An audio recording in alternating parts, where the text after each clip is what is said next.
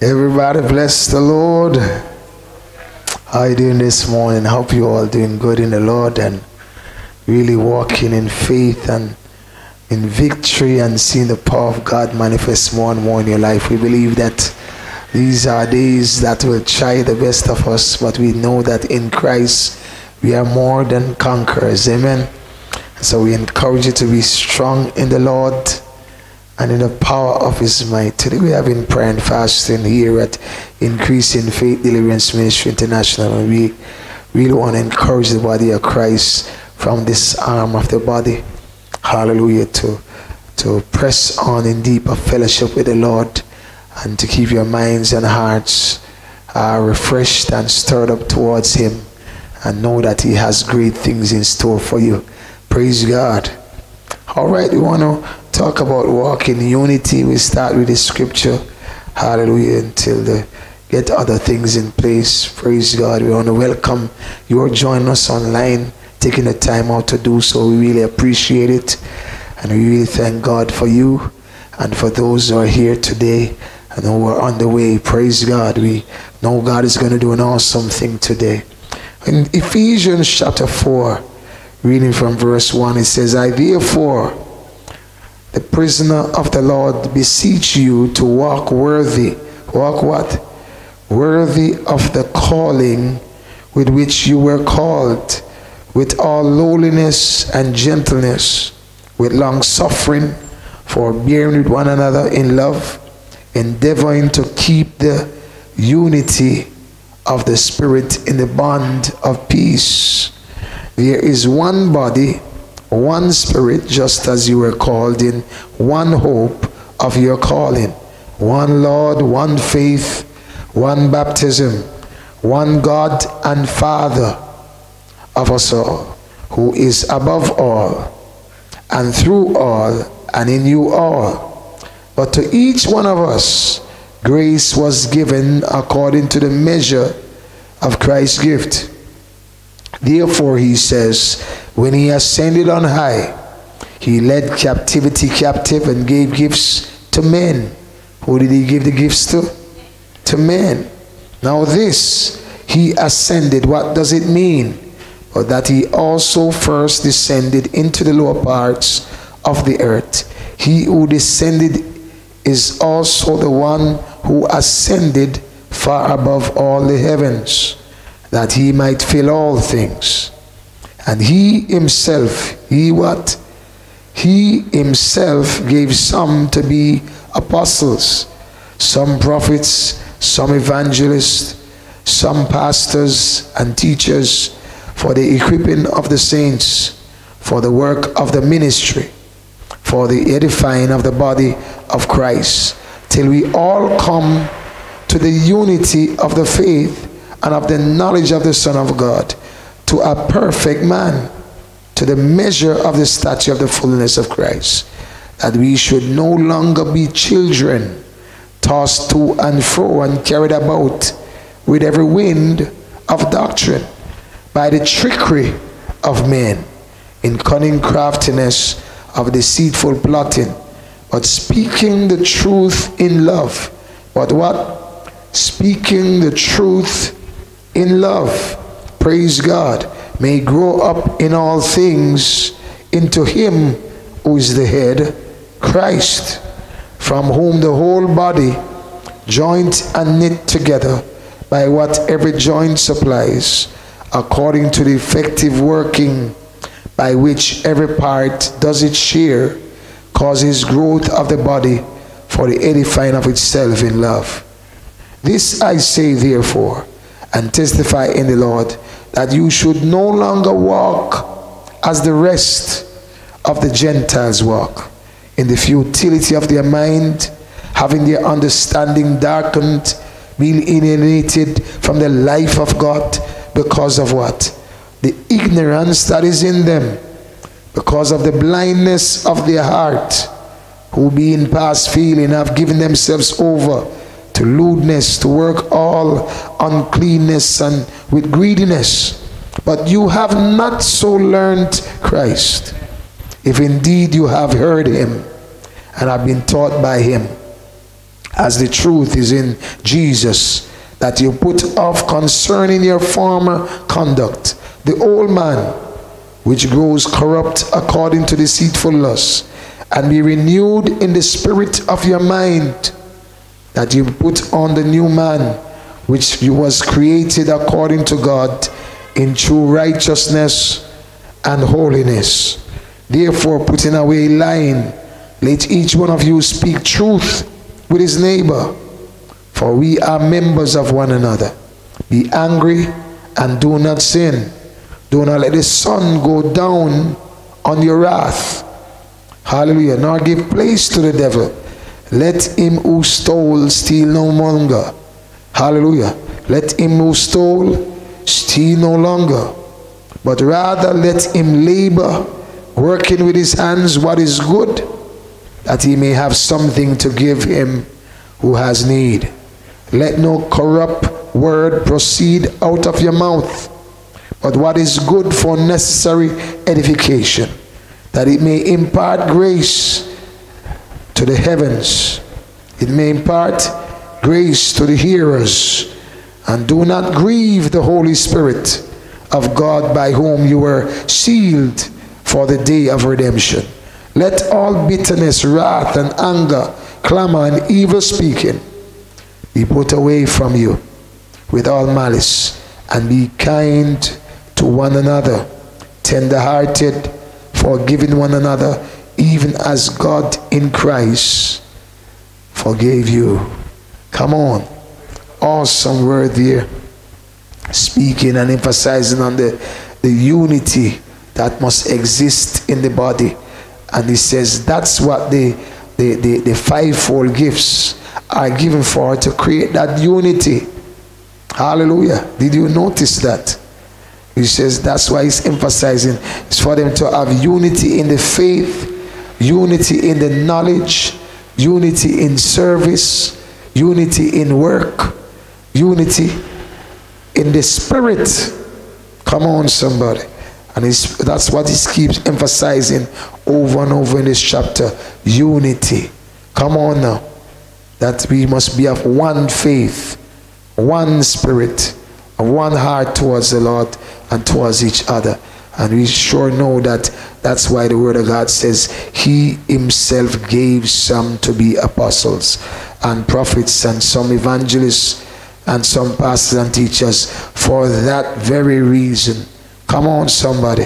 For the equipping of the saints, for the work of the ministry, for the edifying of the body of Christ, till we all come to the unity of the faith and of the knowledge of the Son of God, to a perfect man, to the measure of the stature of the fullness of Christ, that we should no longer be children tossed to and fro and carried about with every wind of doctrine. You know, here a person says, the Lord said, when the Lord did not say. They heard some wind, but that did not come from the Lord. Every wind of doctrine, by trickery of men. Trickery of men. Hallelujah. In cunning craftiness of deceitful plotting. Come on, it says there's some plotting behind it, some deceitful plotting behind it, why they have taught such.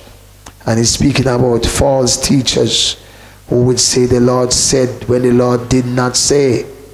You get it? Hallelujah. And will say this is what the Lord said we should do when the Lord didn't say you should do that. Come on, those are false teachers. And he says the true teachers are sent to guard the people of God against false teachers. If you mark it well, you'll notice that it's though it says you are being taught by the fivefold ministry from verse 11. It says they are there to teach and to equip you from verse 11 to verse 13. Praise God. They are there to teach and to equip you.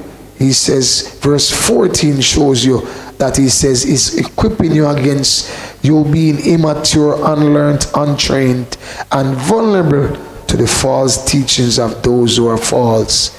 And then in verse 15 he's telling you that these true gifts that the Lord gives is speaking the truth to you in love, that you may grow up in all things into him who is the head. That you may grow up in all things into him. You pay attention to that, you'll see it. Amen. So it is not calling everybody false and saying you don't know you can trust, and so try fend for yourself.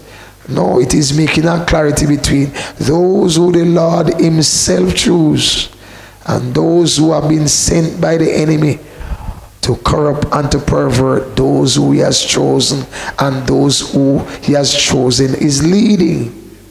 Come on. So he says the maturity is needed. Hallelujah. And they have to trust the maturity and the knowledge of the ones the Lord have sent. Because if they themselves are not mature, how are they going to become mature without someone training them in it? You get it? And it's not just anybody and jump out there, any trainer will do. Because we have 10,000 trainers. He says, no, it's to the training of the one the Lord appoint to train you.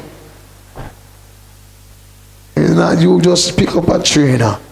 Hallelujah. So each one of them had to know, because who was writing this to them? Weren't they responding to his training? Come on. Who write this letter?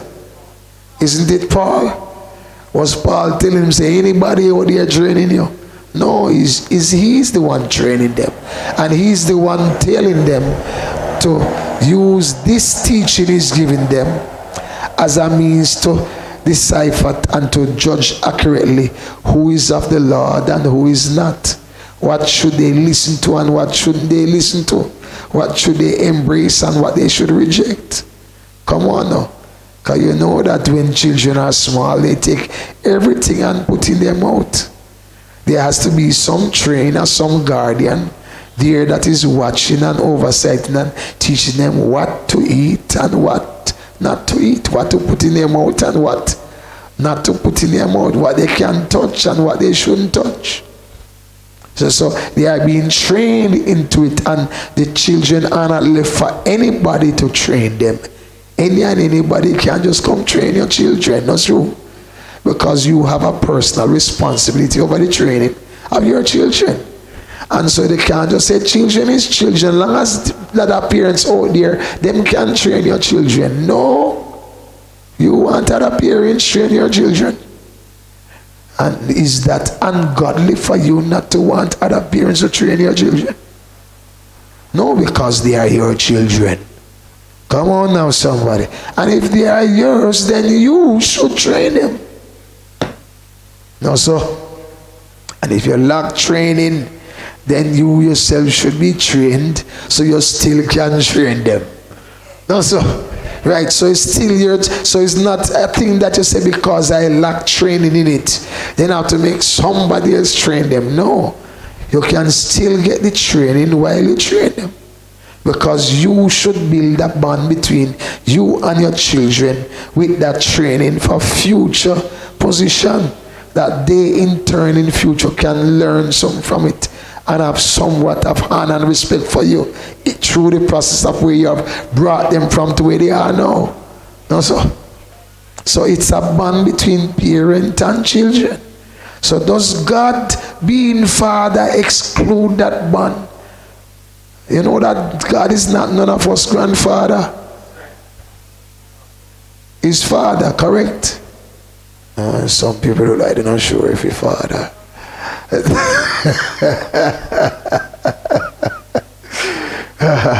God is our Father, right? So he's our Heavenly Father. No, when we call him Heavenly Father, he still doesn't dishonor those who are earthly father to us. Because he did still say, honor your mother and your father in the Lord. Honor them. Come on, somebody. So he doesn't exclude himself or take away himself from the parents that he has given you to interact with and to honor them and to respect them and to heed what they're doing. But we know that not every mother and father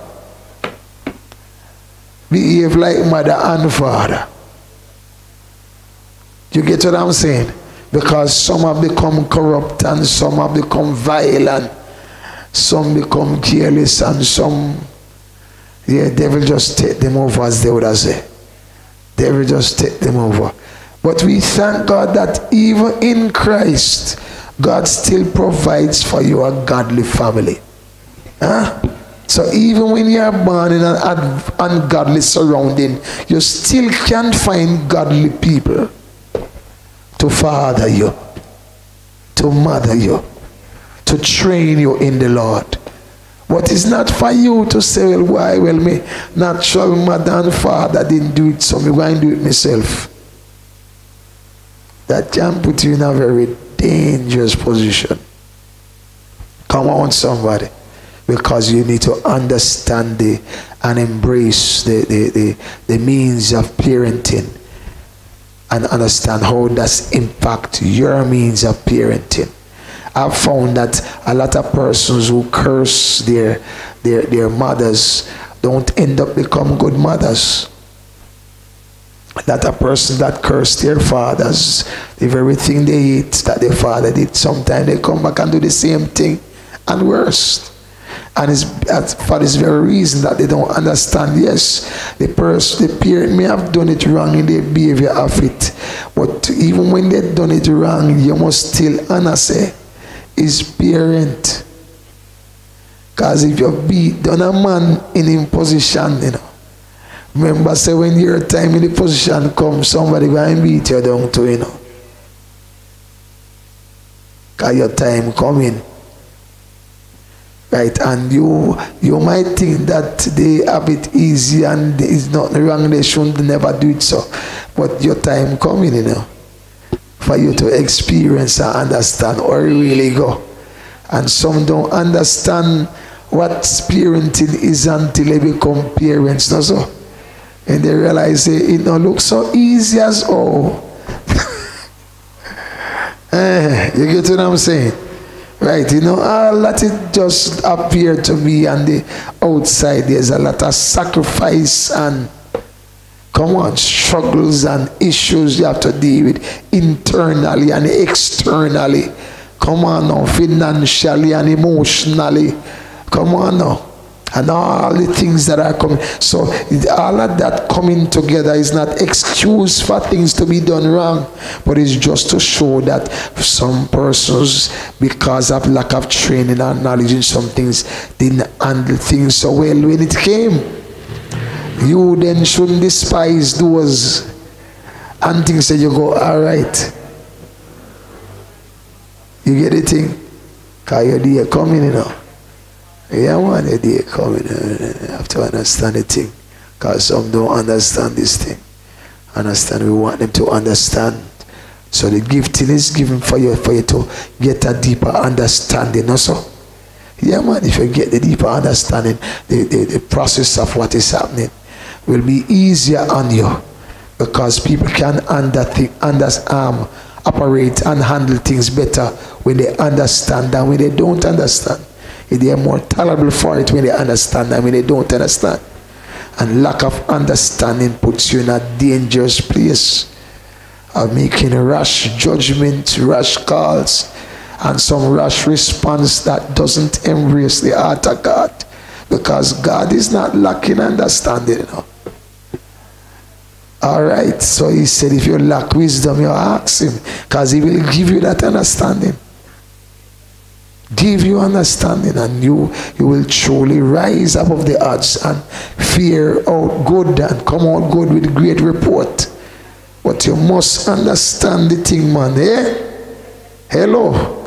That these gifts were not given so a person can play eeny, meeny, miny, mo. Yep. You have to know that the gifts are given to the body for you to mature. No, sir. For you to mature, and that is needed. Hello, somebody. That is needed in the body of Christ, because so much persons have been hurt, and there's a tendency for hurting people to keep hurting others. And God is putting a remedy to that, so let you know that you don't have to repay evil for evil. If you keep doing that, you are no better than those who are before you. And so he's bringing remedial measures into it that can remedy the situation. Is that we don't go eye for eye and tooth for tooth. Everybody going toothless and everybody blind. Amen. So you say you need to come to a point that you understand. If you Dennis ate, then you ate back in return. He says, what reward do you have? If they curse you and you curse them back, what reward do you have? If they have reviled you and abused you and do a manner of evil against, and you do it back to them, he says, what reward do you have? He said, the same, the sinners and the ungodly, the publican and tax collectors do the same thing. But he says, you must be different. You must raise the bar. You must be the bigger one. That's where this is maturity speaking for you. Hello, somebody. That you rise above the odds and display a different quality that will bring harmony rather than add to the fuel of the fire and say, why it burning so high? No, you have to be wiser than that. Hello, somebody. And many are just adding to the fuel. It's either you are making things better or you're making things worse. But it can be both. It's either you're agent of change for good or you're agent for the evil one that keep on making things become worse and worse. And they say, we don't live like that. That's not how we live here. And that's not how Christ was taught to you. Paul said to them in Ephesians 4, you did not learn Christ this way. He said the rest of the Gentiles live that way, but you don't live that way because you did learn Christ that way. Come on. So he said, if you learn better, why then you're not doing better? Huh? So he's still speaking to them with parental authority when he's saying that. He's not speaking to them just as a brother speaking to brother and sister. He's speaking to them as one who has command and authority, as one God has appointed to preach to them the gospel. Otherwise, this letter wouldn't become part of the Bible, you know. It's a letter you write to church and it becomes a part of the Bible called scriptures. Word from God. It's more than just word from man, it's word from God. Right? And so that is saying something that many have not embraced today because they still seek to do it their own way. People will say, I'm not doing it my own way, but they still have personal, private intentions. They might not voice it, but I tell them, say, all we don't voice it, it will still be seen. Because the word of God says, wherever your treasure is, your heart is there too. So there are certain activities and response that's still going to point in that direction that will know that's exactly where you're heading. Don't you? Right, so we're not fooled. We know how this thing go. Hello? And we want to do the thing right, yeah? You want to do the thing right. And so there must be an understanding what is the role of the fivefold ministry to the church. What is the role of the fivefold ministry?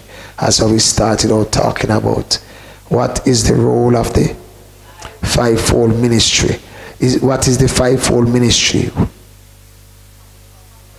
The apostles, the prophets, evangelists, pastors and teachers. And it says in verse 12, what are they given for? Right, for the equipping, training of the saints for what? The work of the ministry. They don't need to go somewhere to look for training when they got a trainer.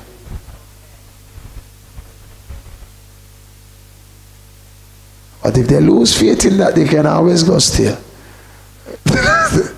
They lose faith in that, they can always go. But it says it is for the edifying of the body of Christ, because the body of Christ needs to be taught.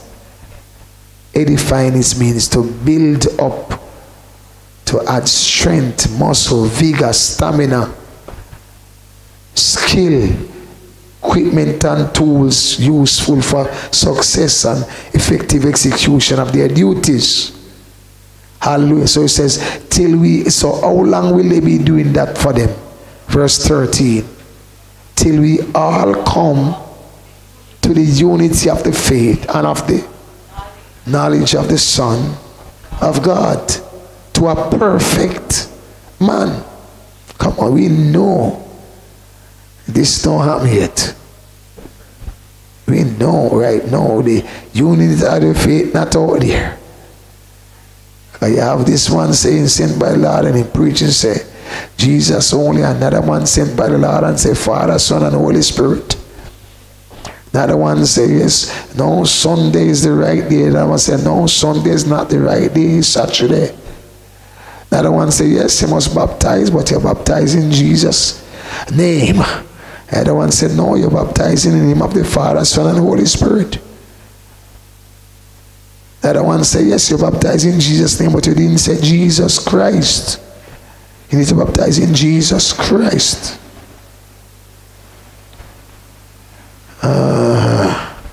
Oh, Jesus.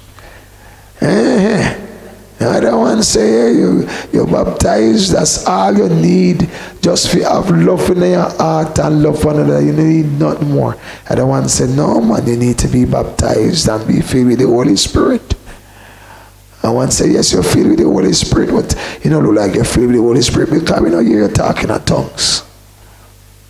That is not the unity of the soul. When you have those contrary teachings, you think that contrary teaching is coming from those the Lord sent.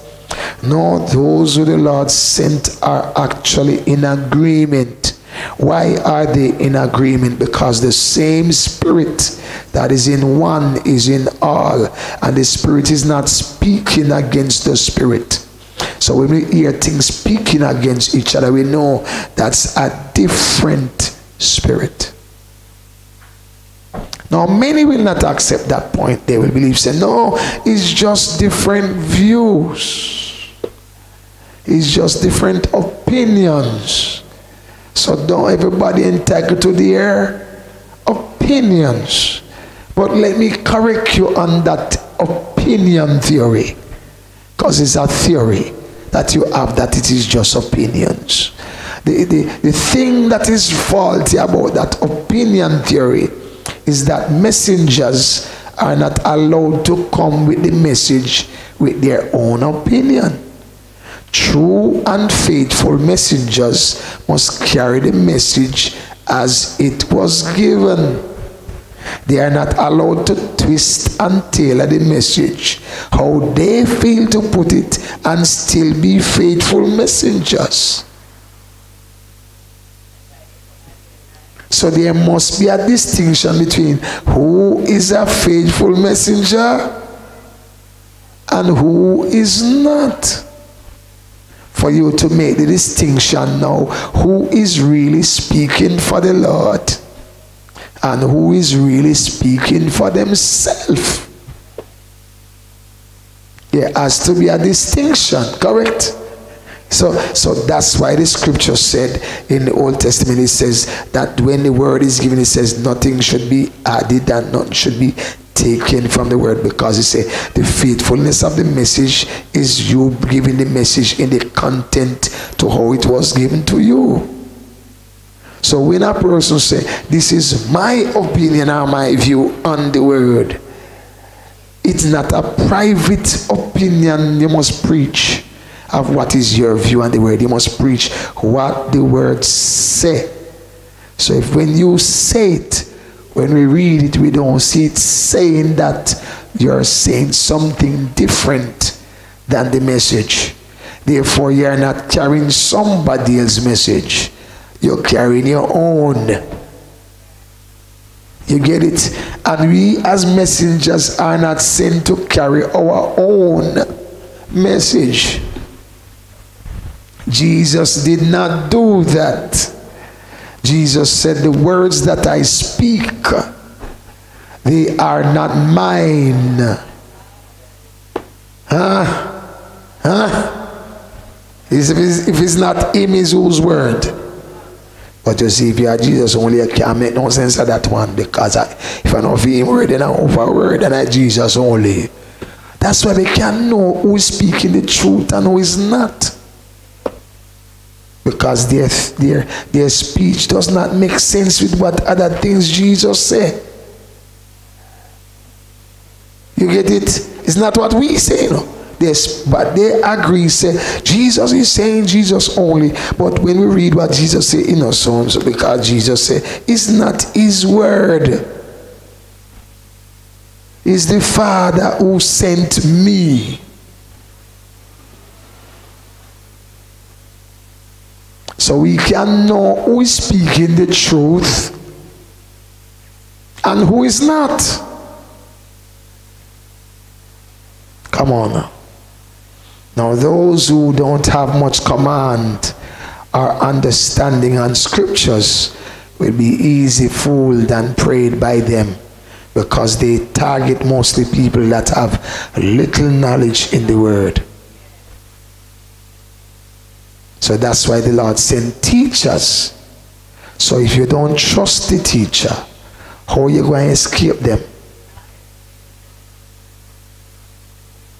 You see it? If you say, well, no, me have to figure it out myself. I don't see it yourself. No. Me think so. Him say that, but me think so. You won't be really taught. You will just be hearing another side to the story, but that won't be a part that you will be applying, because you are just treating it as heard information, but not applicable information. So if it's not something that can be applied to you or to what you know before, that you can say, no, I adjust my thinking of how I thought before because of this new information I received from the teacher. Then you can say you are learning. No, so. But if you have not adjusted what you thought before, and after I say it, you still think the same, you have not learned anything. Just saying. Because if the whole thing is that we are just talking for you to hear of you, and you still hold to yours, then we are not really training you. What does training mean? And what does teaching mean? You know, if you're teaching you, it can be that you still hold to the same information you had before, and the one we give you is still on the shelf. That's why the teacher give you tests and exams also, and grades to assess how are you processing the information given. Are you learning? Are you just hearing the information? As my mother would have said, go through 1 year, son. Come through the next. Huh? So he said, no, it would need you to then adjust your position if you are learning. And there's some that the Lord says who are learning and always learning and never coming to the knowledge of the truth. They will go and hear the man down the road. They will hear another man up on the hill. They will hear someone on the internet. They hear someone on the car. They read one little handbook. They hear up to the madman on the road and say they're learning. But I'm sure that when you're sending your child out to learn, you don't send him at mad house. You have a particular place to send because you want him to be taught well. You don't want anybody to teach them. The devil have some things can teach you. Things that you don't know about. Because he's been here longer than any man. Come on now. But at the same time, God don't want him to teach you. There's a ton load of knowledge out there. But it's not every knowledge God wants you to know. some knowledge do not help your faith. I'm talking to you. Right? That's why the tree that God rebuked and commanded that the man and woman should not eat of, what was that tree named? The knowledge of good and evil. So they could say, we will take the good and we leave the evil. But the Lord said, don't eat nothing from it, because the source is corrupt. And if it is corrupt, you cannot eat from it. That's the Lord's instruction to you. Other men will say, no, you take the good one and left the bad one. But the Lord said, if it put in on good and bad, don't take nothing from it. You don't know when a good one coming and a bad one coming. So don't eat from it at all. So that's why he said to the disciples, either you make the tree good and its fruit, what come from it, good, or you make the tree evil and its fruit that come from it evil. But you cannot say it's a good tree, but sometime good fruit come and bad fruit come sometime. That's the culture we have around us, that people say, no, good and bad is in everybody. No, Jesus didn't teach that. So if we follow the teacher Jesus, we get a different understanding, not true, from the world that not following the teacher Jesus. Lord Jesus. I say if we following the teacher Jesus, we get a different understanding from the world that is not following the teacher Jesus. Because his teaching is putting our minds in a different state of mind and a different way of reasoning that causes us to look at things differently. That's what makes you his disciples and not the world's disciples. Come on now. Because the world is discipling people, you know. I said the world is discipling people. The world gives you an image. The world gives you a look. The world gives you a certain kind of talk. The world gives you a certain kind of feel. He said, all these things the world is putting on. He says, it's not from God. Because he says, if you put all what the world have together, he says, three things it come down to. Lust of the eyes, lust of the flesh, pride of life. Come on, he said, these things is not from God. Come on. He said, these things is not from God. He says, anyone who loves the world know that these things coming from the world is not of God, will of course not truly love God. Huh? So if you say, me love the world, but we still love God, and you read that, then it's supposed to change, because you receive what the word of God says as truth. You must change your attitude not to the world system. Change your attitude to the mode of how the world is operating, because you realize, say, God himself said, those who love the world don't have the love of the Father in them. It's either you receive the teaching or you don't, you know. But once you receive the teaching, what it do? It changes you. If you don't receive it, you remain the same. But you can't say I receive it and remain the same. It's not true. Because the word of God, the teacher doesn't teach you for you to remain the same. You got it? Right, that's why it's called discipleship. When the Lord was done with Peter, Peter wasn't still just a fisherman. When the Lord found him, he was just a fisherman. But when the Lord started to disciple him, he is more than a fisherman. He's now an apostle of Jesus Christ. He never went back to that fishing business. He's a different man from the man he knew himself to be, because he'd been discipled by Jesus Christ. You see, many people are satisfied with church membership. but they're not committed to discipleship. Discipleship is different from church membership. The culture of membership in church today becomes like you join a club. You become a club member and you meet the requirement to get the club membership. But they will tell you plain as church member, you can't tell me how to live my life, you know. You hear the church member talk? You can't tell me how to live my life now. None of Jesus' disciples couldn't say that to Jesus. You can't tell me how to live my life. No. Any disciple said that to Jesus would not be a disciple. Not even Judas says so. So it is clear then that people have strayed far away from the truth.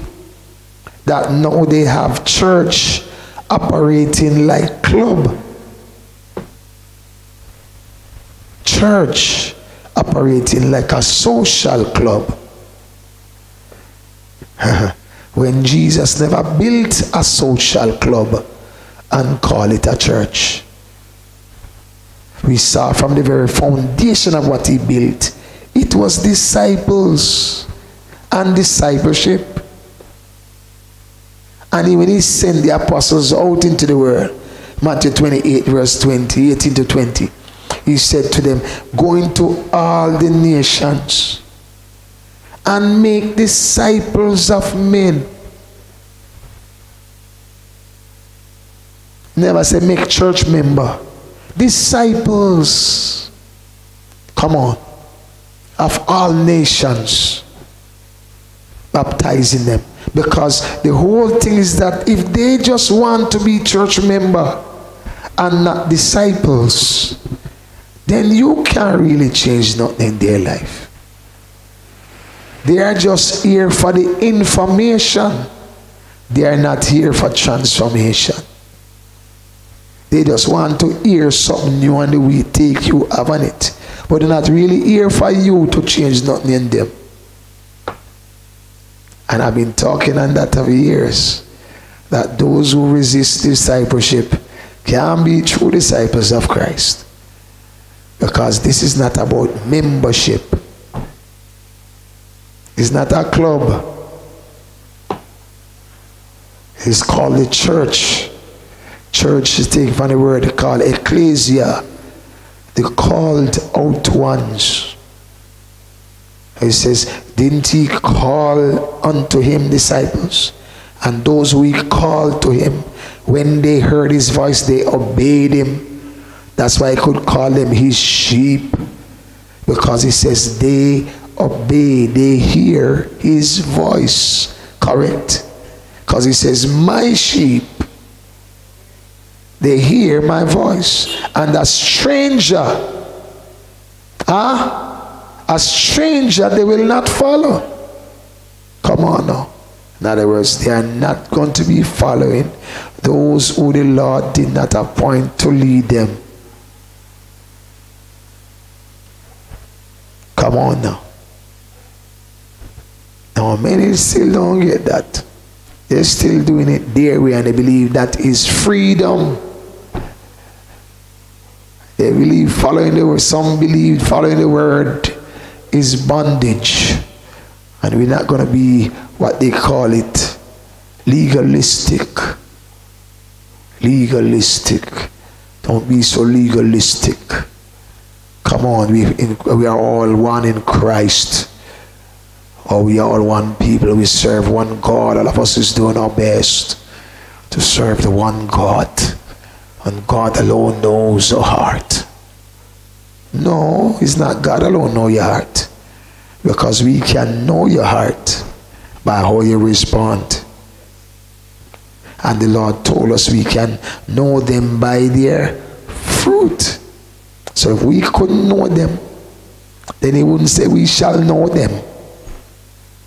And tells us how we must know them. By their fruit. Correct? So if we can't see the fruit, then we would know them. Of course we can see the fruit. That's why it says you will know them by their fruit. You know them by how they live, what they say, and what they do. You know whether it is of God or not of God. Correct? Yeah. So he says, every tree that does not bear good fruit is cut down. Every one of them, he says. Every tree. That's Matthew 7 verse 19. Yeah. And he makes clear to you that want to say no, good and bad in everybody. He makes it clear to you in verse 16 to 18. You know them by their fruit. He says, do men gather grapes from thorn bushes or figs from thistles? He says, thistles don't bring forth figs, and thorn bushes don't bring forth grape. Say, people don't go on mango tree looking for banana. That's what he's saying, you know. You don't see certain fruit from a certain tree. That's what he says. So he says, look what he says now in verse 17. Even so. Did he say even so? In other words, in the same manner, he says, every good tree bears what? Come on now. Every. Did he say some good tree? Did he say most good tree? Did he say only one good tree bear good fruit, and it's Jesus? No, it's Jesus talking, and he don't say that. He said every good tree, every one of them bear good fruit. A bad tree bears what? Bad fruit. Come on. He says, therefore said in verse 18, a good tree what? No, many not believe that. No, man, me know a good man and he ain't good, and boy, he do something other day, but boy, he ain't good still. I remember saying, no, but I'm not perfect. Sometime coffee, sometime tea. Does that sound like what Jesus is saying here? Don't take what I say, take what he said. I know I'm saying the same thing, but if you can't take it there, so you can't take it here, so neither. Because it's the same thing I'm saying. Come on. And he says, a good tree cannot bear bad fruit. Did he say cannot? Or did he say might not? Cannot. Did he say cannot? Oh, we're just reading it good, but make sure say it's soak. Cannot. Now many people come to this good tree and expecting to find some bad fruit. And you know that if you feel like your trust has gone with the chef, and you don't too trusting and cooking for you, you will taste things in your food and feel say something, you know. Because your heart not clear towards the chef, in our clear to the food. But if you trust the chef, all when you taste something funny, you say, why taste so this time? And the chef can explain it to you, not true. My sister, I know, say when they cook the food and the pepper go bust in it after me they try to take it out. That's why. Not true. Or why when they put some salt in there, boy, look too much good in there this time. But me watch it next time for you. But it still wasn't bad. Because it's still good. In other words, it's not something filthy they put into it that you're tasting. While a bad chef no business with that something filthy going there, you know. He just want to say the food sell off. What's the thing? You see what I'm saying? So the thing is that he's saying no good tree bears bad fruit. None. So I've been teaching that for a long time. Say, know for yourself. May God tell you, don't take my word for it. Say me just tell you. Say, you ask the Lord, because the Lord cannot lie. Can the Lord lie? No, the word of God said it is impossible for God to lie. In other words, if God said this white wall red, it going to become red because he said, because his words have creative power to change the pigments in the color of this paint and make it turn to red when he said. That's why I could have speak in that darkness and say, let it be light, and there was light. So that's why it is impossible for him to lie. You get that? Right? So if God said this is a good tree, I'm talking to you. I say, if God said this is a good tree, hallelujah. So I said to persons, don't make the good tree tell you say it's a good tree. Ask the Lord if it's a good tree. That not sound reasonable.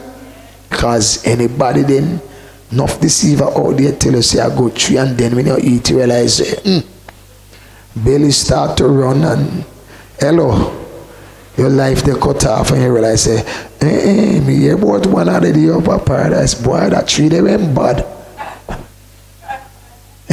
So you don't know what they happen. You understand? But I told everyone a good thing, and believe me, if it's somebody who is misleading you, would they tell you say, go ask the Lord? That's what I really dry eye. Hey, the thief and they tell me, say, go ask the Lord if you're honest. And the Lord now go lie to me. Come on now. The Lord go tell me, say, you're a thief. Right, so if I made the invitation for all that come to this ministry, not just who stay here and fellowship here all the time, but even those who visit, ask the Lord about me. Is that being presumptuous? Is that being trickery and crafty? Can't you ask the Lord and get an answer? Doesn't the Lord talk to you? So if the Lord says it's a good tree, you can eat of it, and you, after the Lord tell you it's a good tree, you can eat it, you still something and say, no, I'm not too trust that. What I'm saying, no, who you think you're contending with? You think you're contending with the tree? It's not the tree, just tell you say good, you know. You get it? They say if you get it. So when God tell you say it's a good tree, can you trust God? Say it good. So God said Job, in the Job chapter 1, God said Job is a good man. God said Job is upright. God said Job is perfect. Although the world said nobody perfect in that word, you know. But God said the man is blameless and upright, and one who fear God and shun evil. Me know that, but no believe that still. Though God said it, you know. God said it even before the test start upon Job. And after the test over, now the same testimony was there of Job. The testimony went changing between. Now the same testimony God make of Job in the beginning was the testimony at the end. So the Lord said, man, when I say this one good, you know when it talks, you believe so? I mean, I know some wonder. Some wonder if you can really trust it, because You know, God, remember in our creation, you make everything and say good, and look how it turn now. Look how it stay now, Lord, because you make man and woman and say good, and look what man and woman do.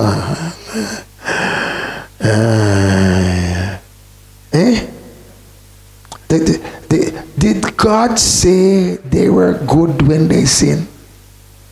No. So you see that when they sin, they're not good. That's why redemption and salvation was offered to them, that they could restore and become good. So God now keep nothing evil. He has not changed from that.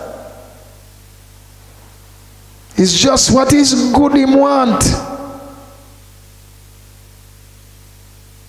Come on, talk to me. He don't want some good and some evil. I said God don't want some good and some evil. Get the thing. Some make this thing look mixed up and want it clear to you. You're here proper teaching, you know, say you're in proper teaching. Come on now. So he says then you need to understand now, say if God said this can be trusted, it can be trusted. You don't still look for reasons to find what if it change overnight. You understand anything? Okay. Funny good. Do you get the thing? Right. We want somebody understand anything, no man. So it says a good tree cannot bear bad fruit, nor can a bad tree bear good fruit.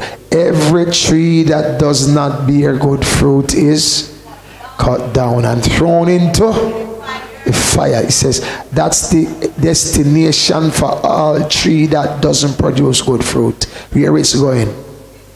Into the fire. Then you know where the place of the fire then called. How would I place the name again? Anybody don't know the name? It means say up to the devil know it. And if you don't know it, why? You go find out. First class. Hello somebody. Because all of the talk say, boy, everybody can go heaven, somebody have to go hell. Is alright. You're going to find out if you really want to go there. Because you don't see there yet, you know. And when you see there, you're not going to have an escape route. If you say, alright, look at it and go and decide whether you want to come back. It's not a view. It's not a tour.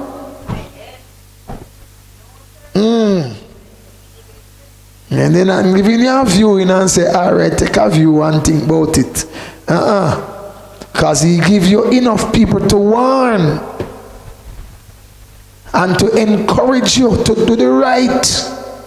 Because you know God loves the right. Come on now, somebody.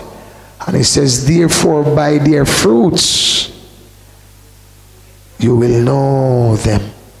By their fruits, you will know them. So he says, check out the fruit. But what was the fruit here? The fruit was that they feed the hungry, they clothe the naked. The fruit is in Galatians 5 verse 22 and 23. Character. Now a lot of people can talk, but you don't find that character. A lot of people have gifts. Speak in tongues, interpretation of tongues, prophecy. Gifts of faith, gifts of healing, word of knowledge, word of wisdom, gift of prophecy, gifts of miracles. All the gifts. What? You see none of the gifts listed there so as a fruit? No. That's why it says some will say, Lord, did we cast out devils? Didn't we do miracles? Didn't we prophesy in your name? And the Lord will still say, depart from me.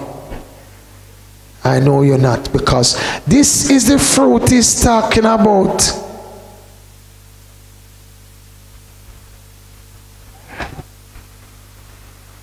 Come on. This is the fruit. He says, against such there is no law.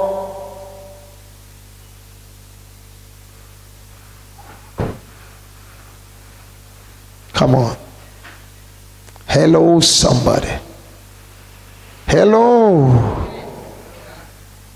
And when you don't see that, no matter how gifted the person thinks he is, they lack fruit. And if they lack fruit, it's an evil tree.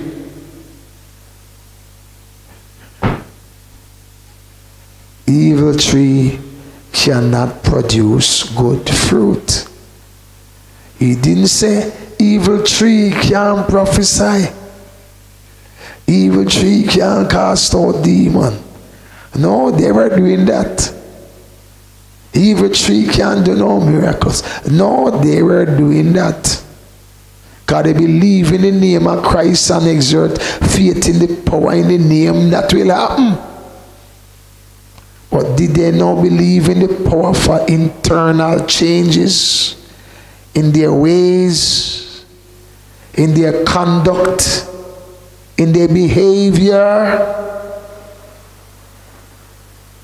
See, that's what I'm teaching. I'm not teaching people here how to speak in tongues and how to interpret, how to prophesy and how to cast out devils. You must bear fruit. The gifts of the Holy Spirit comes with those things. But it's not by their gifts, he said, you shall know them. He says, by their fruit. And the fruit was speaking to the character. Hello. The fruit is not speaking to the abilities of what to do supernaturally through the gifts of the Holy Spirit. It says, no, the true nature of Christ, the nature, the Spirit of Christ must be seen in you. Come on. And Christ wasn't loved by everybody. Hello, somebody. Am I talking right? I said Christ wasn't loved by the world.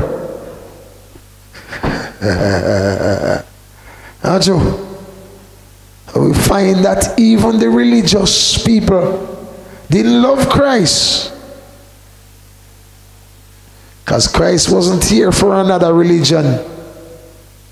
Christ was here focused on salvation of the souls of men, and upon them gaining an eternal status in the kingdom of God, to be joint heirs with him.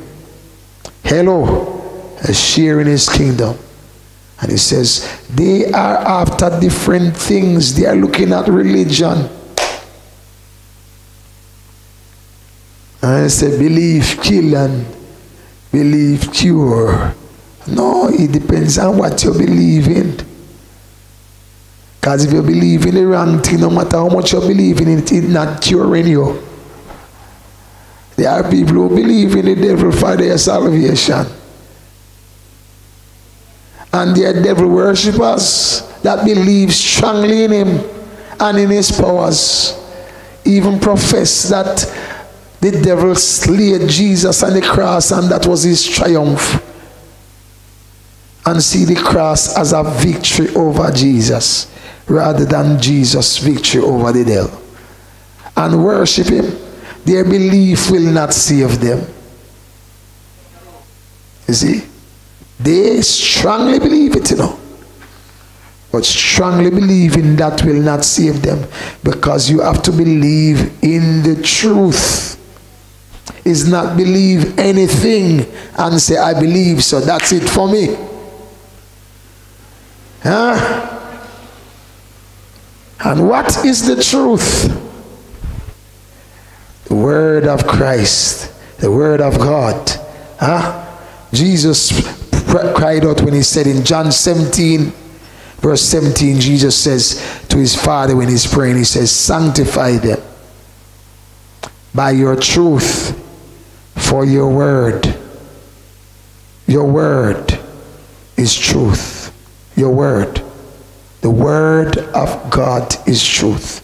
Jesus is called the word of God. It's the word of God that became flesh and dwell among us. No, sir. And we beheld his glory as of the only begotten of the Father, full of grace and truth. Praise God. But if we don't embrace what is coming from him and that fullness to take root in us, we will be the same like we never met him. And that won't mean anything good for us. Come on, somebody. Because you can't come in contact with the light and still living like you're in darkness. Come on now. There must be a shift in how you live and how you think and how you speak, how you conduct yourself, that show that the light is not just shining on you, but it is shining in you.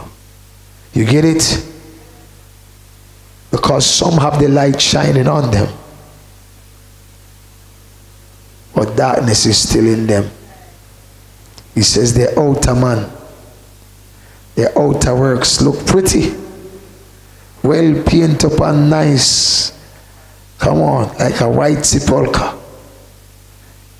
Come on.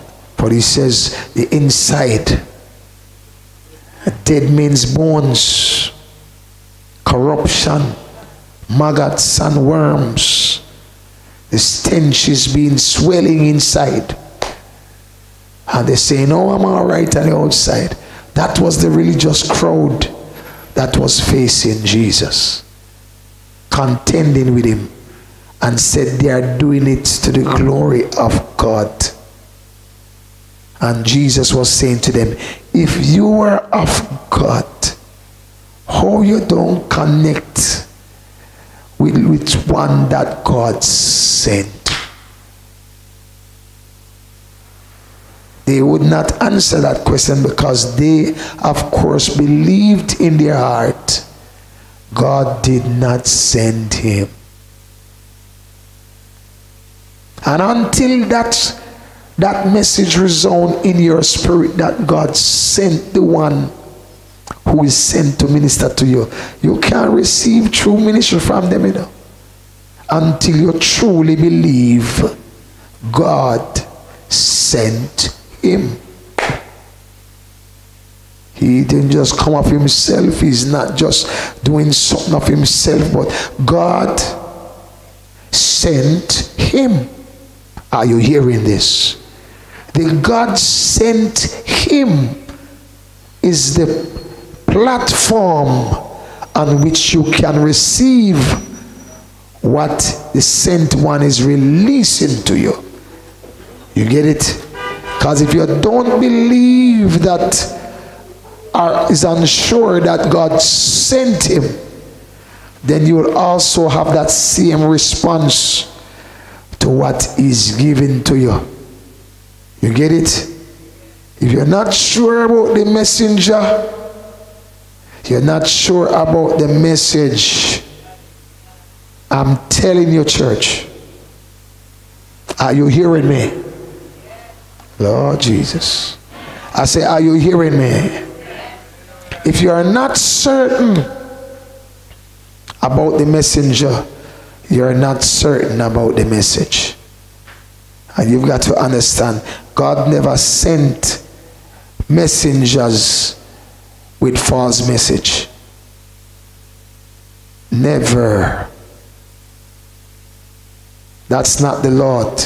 You have to be clear in your mind about that. If you believe that, no, it can be true, but they're false messages, and it can work out somehow, because people just people, you're going to mix them up, and you're going to try to, at times you're going to be treating the evil ones as the good ones, and the good ones are the evil ones, because you're not making a distinction. You're not what? making a distinction between what is true and what is false. You're not making a distinction between what is good and what is evil. And if you say everybody have it in them, then you are not making a distinction. And if you don't make a distinction, you are going to fall in the same position like those people. They cried out for Christ, and Christ come, and they said, no, it's not him. We're still looking for another. And the Lord says, they missed. They what? They missed their visitation. It should be an awesome time for them in the miraculous and in the power and in the grace of the Lord. But he says, no, their house will be left in ruins. He says, how long have I longed to gather you? Like chicks, like a hen gathereth her chicks, but you would not let me. It's not he wouldn't let them. They would not let him.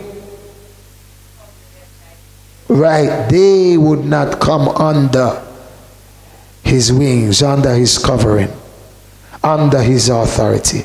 They said, no, we will do what we see fit.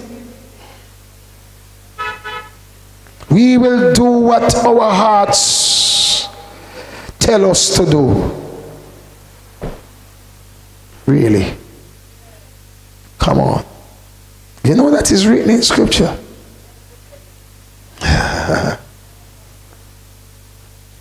And the Lord in his wrath swore that they would not enter. He said, how long have I called out to these people, stretched out my hand to a stiff-necked and stubborn people that will not yield. And at a certain point, God made the decision to cut them off. I heard people say, God never give up on anybody. And I differ from that because I see enough in the word to know God won't keep on holding on to things that's not going his way. And I realized that when they say, no, God don't cut off anybody, it wasn't true, because the word does say he does cut them off. Romans chapter 1 from 18 to the end gives a whole dialogue that Paul starts out chapter 1 of Romans to tell them that God gave up on them because of these things. If God gave up on them, if God give them over to the own ultimate mind, you cannot say it's not cut them off. Cannot say it's not cut them off. You cannot say they're still connected, because he said he gave them over. And Jesus himself taught that in St. John 15 verse 2. Jesus says, every branch in me that doesn't bear fruit, the Father takes away. That is also cut off. That is also what? Cut off. Every branch in me that does not bear fruit, he takes away. And every branch that bears fruit, what he does, he prune them that they will bear more. That pruning there is chastening of the Lord, correction, reproof, instruction. He says, even when you're bearing fruit, he still have further instruction and correction to give you for you to bear more. And some don't take correction well. That's why they'll be cut off. Come on. Because you cannot be part of the Lord and don't take correction. You understand that? Hello? And he told what's going to happen to the branches that are cut off. Exactly. So those branches didn't come out of the vine. He says that the Father cut them off the vine. They were in Christ, but the Father cut them off. Because Jesus says, anyone in me that does not bear fruit, my Father takes away. And he says, if anyone does not abide in me, he is cast out as a branch and is withered. They gather them and throw them into the fire, and they are burnt. Come on. That's talking about the destruction right there. Come on, somebody. We are not allowed. We can't keep running around this thing and doing it our own way and hope so we get saved at the end. Are you hearing what I'm saying to you? We cannot keep running around doing our own thing and hope so we get saved because we had some good intention. We have to understand God have a prescribed way for salvation. And if you don't meet that requirement, you're not in it. It's not a gamble to say, maybe you're in it, maybe you don't. It's a clean cut thing that either you're in it or you're not. You don't have to be guessing if you're in. Because there's specification there that you can judge by from what the word says to know if you're in or you're not. That's why Peter could say to them, say, work out your salvation with fear and with trembling. Or he says, make your election sure. Make your what? So if he say make your election sure, can you be sure about your election? Of course. Now most don't teach it that way. They make it like you won't know you're going to be saved till the day the Lord come. Now if it's when the Lord come you're going to know, you can't do nothing about it. And wouldn't it make sense to know from now? To make the necessary preparation that when he comes you are ready? Come on now. But some don't take correction so well. They don't believe. They believe they are here to correct the teacher and the teacher here to correct them. So the correction is level.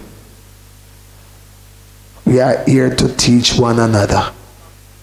No, you didn't go to school to teach the teacher.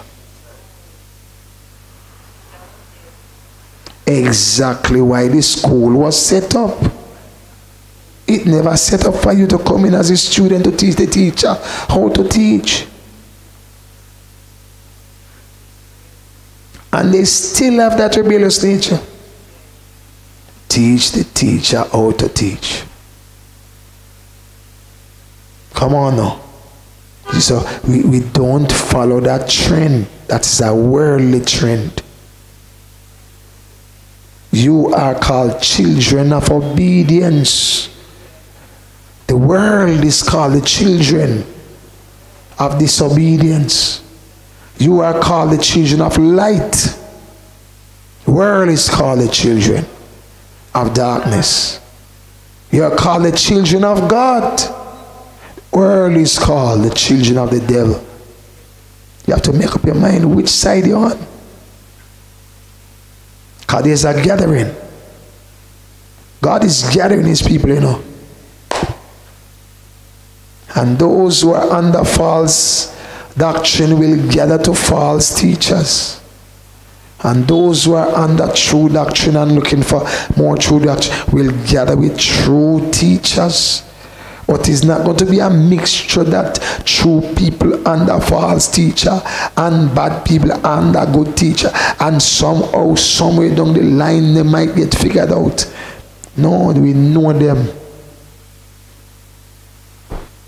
They are already gathering. Come on. Hello. I said they are already gathering.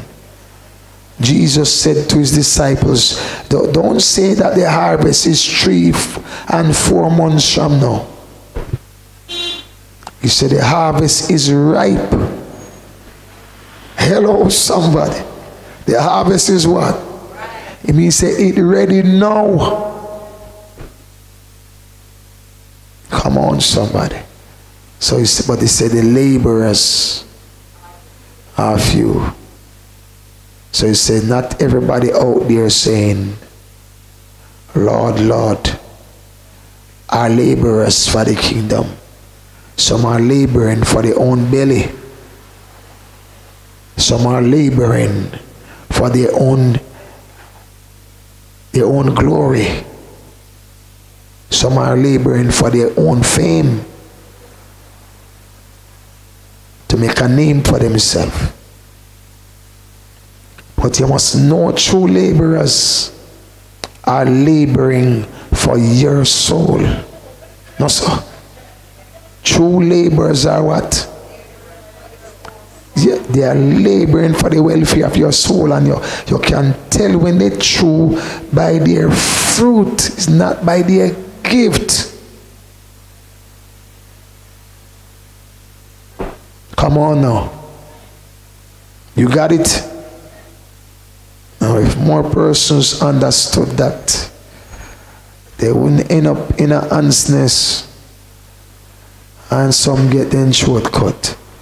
Because they would not be moving by gift. They'd be moving by fruit. They'd be judging it by fruit. Where is the fruit? It is not enough just to say people get healed. It's not just enough to say people get money and miracle. Are people's lives being changed for Christ? Are they truly serving the Lord? Or are they serving themselves? You get it? You can know the fruit, me say. What I say? You can know it. It's not something you have to keep guessing and wondering, what if? It can be known. Because over the Lord say, know them by their fruit if you can't know the fruit. So you must be able to identify the fruit. And it says, the fruit have all these qualities in it. It have all these qualities. Huh? Galatians 5 verse 22 and 23. It have all these qualities in it. He says that shows what the fruit is about. And he says when you look at these qualities, you can tell it is there. So he said, don't go by the noise and the excitement and the crowd. He said, look for the quality. You get it? Look for the quality. And if you don't see that quality in it, don't be frightened by the hype and the lights and the glamour and all the noise, that's buzz that's been made around it. It's not of the Lord. It's not of the Lord. That's what of the Lord produce. Talk to me here. Because that's why he says, if you are, he's the vine and we are the branches, then the qualities in him will show in us. No, sir. But if those qualities are not there, you could have see dream and vision to the year 2045. You could have see vision so far till you wonder how you see so far. You not reach nowhere yet, because you must have this. And notice it didn't say the fruits of the Spirit is. It didn't say the fruits of the Spirit are. It said the fruit of the Spirit is. He's saying that all these are components of the one fruit. You don't have one part and don't have the other part. all of these parts, these components make up the one fruit. And it says you can increase in them, but all of them is there. That's why for the increase in the Lord say he prunes those who produce more. Prunes, he what? Now the prunes have to do with the discipline,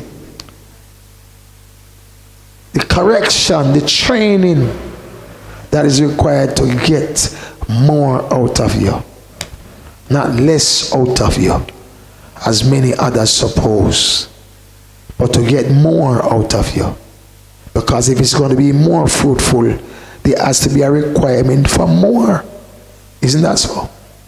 Now you find that when people start to give something, a little fruit come out tight, and say, see how much me do? That's enough. Come on. But the Lord said, if it is really plugged in, if it is really a part of the vine, it will keep producing more and more and more and more and more. You get it?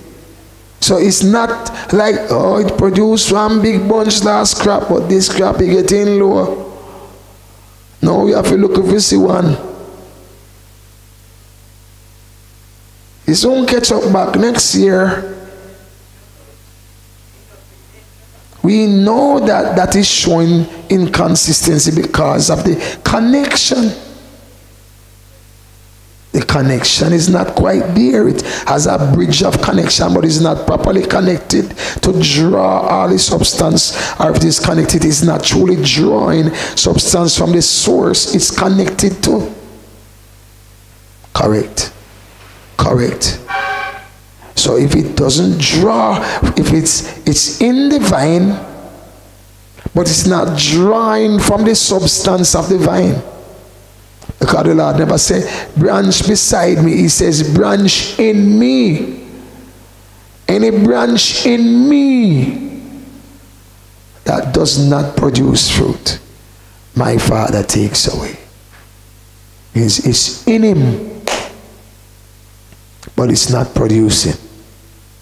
The Father's not going to say, well, he did bear before, so you're not bearing now, but you didn't bear last year, but this year not bearing, but you can't stay. Because God expects more. Are you hearing me, church? And when you forgive someone yesterday and say, well, me forgive them yesterday and know somebody is going to hurt me today, God still expects more.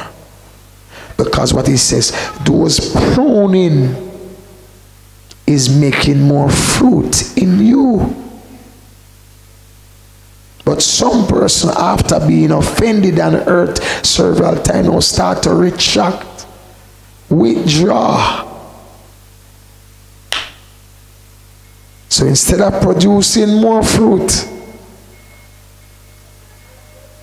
they stop producing. Because I don't want nobody hurt me like that again.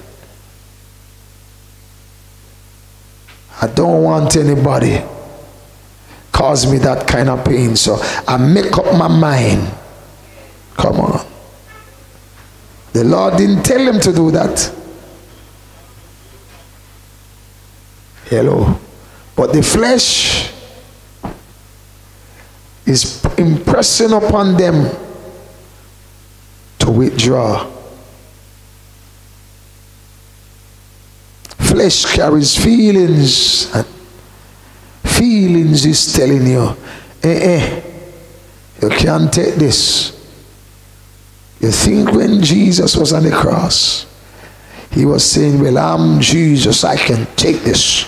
Come on, go ahead, drive the nails in my hands. Not here. The songwriter was saying it. Because I'll rise again. Go ahead, drive it. Come on, here it is, drive it in my hand. No. Jesus didn't tell none of them to drive no nail in his hand. He didn't tell them to put on no whip on him. He didn't tell them to put no crown of thorn in his head. He didn't tell him to do these things that they did to him, pluck out his beard, punch him in his face, spit in his face. He didn't tell him to do those. Those things are evil. Come on. He didn't tell him to do it.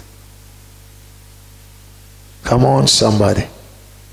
But he endured it. He what? He what? That's fruit, you know, man. Long suffering. Hallelujah. That's fruit, you know. Hallelujah. And still have the audacity to say, Father, forgive them. That's fruit, you know. To be in pain and still praying for God to forgive who caused it. That's not man-made. Oh, Lord God. That's God's love. And he said, if he poured that love in you, don't you have that love in you to give to others? Oh, Jesus. I said, don't you have it? It's only Jesus alone. And back at Jesus alone again. Only Jesus only. Lord Jesus, they need to repent. Right, so the thing is that if you understand the principle, then you realize that Christ didn't do it to stand alone. Otherwise he wouldn't say, anyone desiring to follow after me. You see, if it's he alone, then there's no following after. He's just he alone. But he says, you desire to follow after me. First deny yourself. He's telling you how to do it. He's what? The teacher is teaching not just for us to have knowledge, but to have an understanding. As those who don't understand cannot produce any fruit. Come on. If they're just gonna become Jesus fan, they will just wonder and be amazed at what he did and worship him and say, whoa, how great you are. But they'll never do it. Jesus didn't come to get fans. Jesus came to make disciples. Some don't get that all now. They are satisfied in being Jesus fan. He just didn't come to have fans. He come to make disciples. And he said, if you believe in me, if you believe in me, the works that I do, you will do them too. And greater works than these you will do. Come on, somebody. You know much many people don't even believe they can do what Jesus do, much more do greater.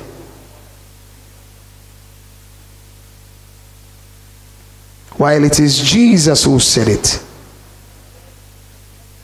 It wasn't some motivational speaker trying to hype up the crowd to tell him, oh, you can be like Jesus and even greater works you can do. No, Jesus himself said it. So he's saying to you, he wants you to follow him. He wants you to walk in that power. He wants you to activate that grace in your life through him. And know that you can do the same. You can what? Oh my God. But how you going to believe you can do the same if you don't believe that it is even real? You'd only quote the words, but you'll not have the practice. And so he don't want you to become like that. He wants you to have the practice. Practice the truth. Praise God.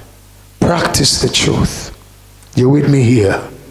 You know when you're getting anything right, man.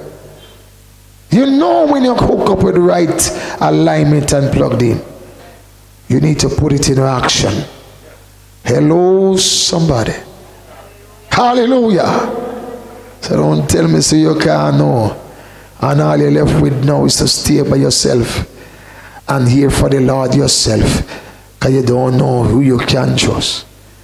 Have mercy upon you. Hallelujah. You need to know the Lord. And if you truly know the Lord, you can know and trust those whom he has sent. It has always been that way for the Lord. Every time the Lord is going to do something miraculous for his people, he sends someone to bring them into it. He always uses a man to do something that will let them know he's present there. So why don't you embrace it? Come on. Come on now. Suspicion and distrust and fear and unbelief, offense and unforgiveness only hardens the heart more and more. The more you try to hear the Lord in that hard, bitter, hardened heart, the more you're hearing that voice talking to you too. And you will become more and more unsure when the Lord is speaking and when other voice is speaking, because those spirits that you're harboring in your heart is not of the Lord, is of the devil. And you can't keep that bitterness and unforgiveness and offense. Come on, somebody. Suspicion and fear in your heart and say, oh, I still got faith. No, you're only deceiving yourself. You got to detox yourself from those things. Come on. Those things got to come out of you. You getting it, somebody? It's got to come out. And you have to take the time with the Lord and say, flush them out, Lord. Wash away my fears. Wash away the stress and the anxiety, the insecurities, the spirit of being intimidated by the enemy and the opposition that has put me in a corner in survival mode, trying to fend for myself when you are my defense. Come on, somebody, and come in the light of his salvation. And I tell you, it's a glorious life. I'm talking to you. It's a what? Like, you're not excited about it. You need to get it, man. Because some preachers just talk about the thing as gloom and doom. Your life going to get worse and worse, and boy, pretty soon we don't know we're going to manage down here. No. Come on, you got to know those who know their God. I said, those who know their God shall do great exploits. Come on, somebody. The hotter the battle, sweeter the victory, the darker the night, the more the light will shine.